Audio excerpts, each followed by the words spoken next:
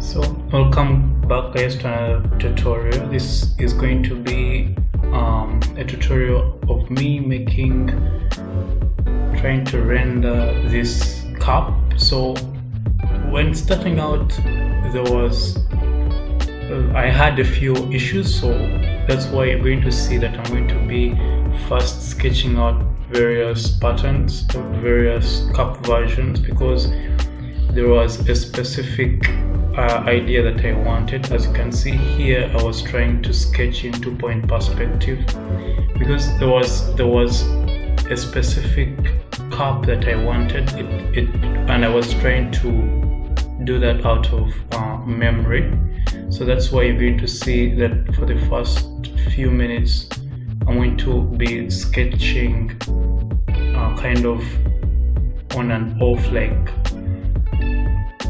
but again, this serves to show that you don't have to always be perfect at what you do, but you always just have to practice. So these are essentially various versions of cups, but you don't have to worry too much about that. If you want, you can skip this part and just straight away go to the point in this video where you see where I begin painting, doing the real drawing. So my main try, why I was trying various strategies here, because I wanted to sketch in 2-point perspective, and it took me some time to get the right perspective, or close to the perspective that I wanted. But soon enough, of course, I got it. And so I've sped up this video, but I hope that I'll be able to explain a few things on what I'm doing, because of course this whole process took me a very long time, and I wouldn't wish that I waste too much of the time looking at explaining each and every simple detail. But if there is anything that you don't understand in the tutorial, I'll be more than willing to help you out. Of course, you can comment, you can leave comments in the comment section below, or you can send me an email or connect with me on Instagram. All my links are in the description below. Probably I'll put some as well. So here is where we start, and as you can see, first of all, I laid down paths. There are various ways you can do it, but this one I decided to explore the idea of using parts.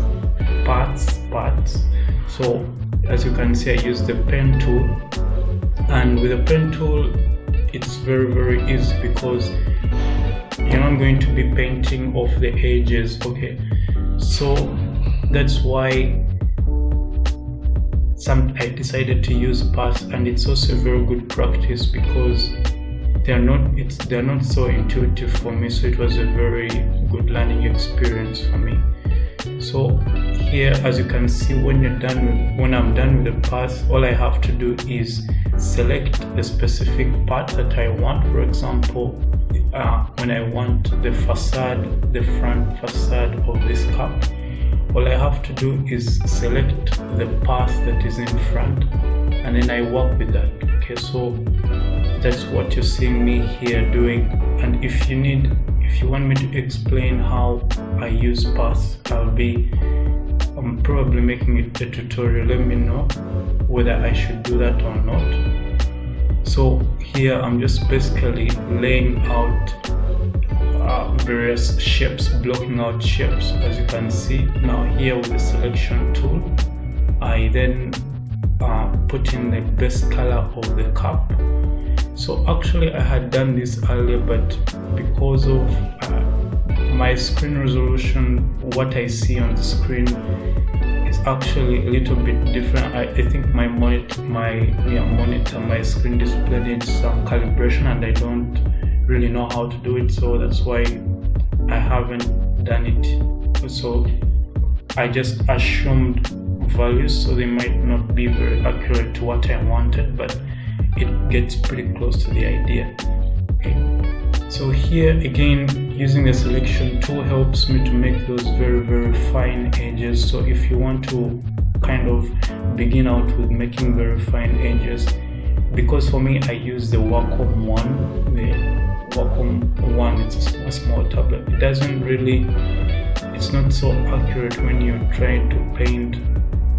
So that's why I kind of use paths to help me speed up the process. Otherwise, this tutorial would have taken me twice the time to paint without paths. Okay, so that's why I use paths. And so here you can see then that when I'm doing this, when I'm using very dark colors, I'm trying to paint glossy, so to make it feel like it's a glossy or like ceramic kind of material, the ceramic kind of cup. Again, if you haven't watched those videos on how to paint ceramics or paint various materials, there is a video on my YouTube channel. Please check that out. But otherwise, it's again just me trying to paint glossy. So the thing is that when you're painting kind of glossy material, is you're going to have very defined, like very dark areas and very light areas. Okay, so that's something to keep in mind. Here I'm trying to paint in a table, so I was assuming that it's going to be seated on the table. So that's the dark brown area you see down there. Okay, and then so as you can see now here, because of the paths that I created earlier, I just use selections and I make a very clear defined boundary. So you can see that very bright area, that when you work with that and you combine it with various shapes, that's when you realize that it will then begin to look like a glossy material. Okay, so that's a technique that you can use. So combining these shapes together, like putting the extreme colors together, like very dark color with a very bright color, it most of the time it gives that illusion of glossiness or reflection, to say. So that's what you're seeing. What I'm doing even down there now is I'm trying to replicate the same, put highlights on the plate so that it looks like a reflection, because I think I tried to flip this, but since it's in perspective, the result wasn't really good. It's in 2-point perspective, so flipping it doesn't really give the desired result that I wanted.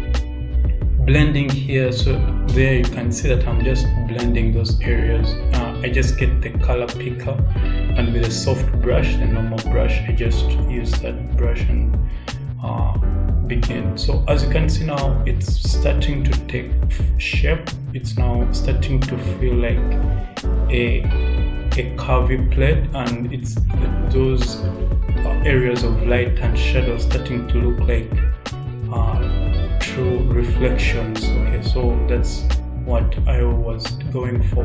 So here I'm now painting the coffee and those whatever actually I have never. So here what I was trying to do is I was trying to make this is a very tricky area, because most people, I don't know, maybe some people can really do it easily, but when you're painting a material in perspective, when you're doing this, so all of them have to be like planar, like they have to be on the same plane. So that's why you see that I spent quite a little bit of time here, because I was trying to get this right, and whatever iterations I was coming up with were not really giving me the desired results, as you can see. So it's a very tricky area, but one very good technique that you can do here is when you go to your soft brushes, you you can just change the angle of your soft brushes. I noticed that later on, of course, but once you change the angle of your soft brushes, it kind of begins to paint the way you want. If you're painting in perspective, it could help. But here I wasn't doing that because I didn't know about it at that time, and also I didn't this brush here is just a drawing brush, and it doesn't really have that kind of twisting and turning, whatever they call it. So here I decided to do it manually, and I didn't go for the normal things that I normally see in the cup of coffee, like they use the heart normally. But for me, I decided to bring in a different gesture, like a bird. Like a bird. Okay, so it's kind of like just some form of different artwork. I just wanted to see something that complicated and tried to paint it in very, very clearly. So that's why you're seeing that it's kind of different. It's not going to be a heart or a love shape, that heart shape. It's not going to be that, because it's very, very common. So you can, in your practice, you can do whichever design you want. You can maybe use a heart symbol, or you can use whichever one you want. It's fine. Okay, so right here now, when you're done here, now you can see that it's kind of seated. But now I need to correct proportions there. Of course, my proportions were not right. Of course, this whole process you could just pull out curves and just use the selection tool and make perfect curves and shapes. But it's very important also that you take time to practice these things. So if you're doing a project on your own, like I was doing this one, you can take time and practice, right? So you don't have to make shortcuts or all the time. So sometimes you've got to take the longer route. So this is what I did here. It's like I could have just gotten the ellipse tool and then just made perfect circles, but I didn't want to do that. I had to practice. So that's why I did that. So here you can see that it's kind of still not realistic because there is no shadow, and the next part, of course, would be to work on the shadows. So working on the shadows is you can just maybe just put you can just put, let's say, you can just put the layer on multiply, but that doesn't really matter. Okay, so maybe before that, here I'm going back to here now. You see that flat surface. Now I'm trying to add here I was trying to add dimension to this top of the cup. So by blending, so I'm blending the edges, so you can see that there is kind of some form of dimension on the cup. So here is the shadow. Of course, the shadow gave me a little bit of hard time as well. Later on I noticed that maybe I should have changed the table also, but it doesn't really matter. So by blurring the shadow, I managed to come up with something very nice. So this is how you paint in perspective. This is how you can paint a cup. So just try on your own, try to see if you can do this. But if I don't know which best way to do this, but if you know any way that I can kind of deliver this, because I'm looking for strategies and ways to kind of make this work for you. So if you have any suggestions on how I should deliver this content, I would appreciate if you can leave it in the comment section below, because I have like this can take hours. Sometimes it can take me like 5 hours. When I'm painting people, it can take me a lot of time. So I don't want to paint to like waste your time giving you 11-hour content or 5-hour content. So if you have any propositions on how I should go about it, or if you just want speed painting without any explanation, let me know. I'll leave it at this. Feel free to connect with me, ask me any questions you want, and I'll be glad to help. So this is all I had for you today. Just go create, stay awesome, be amazing. Till next time, peace.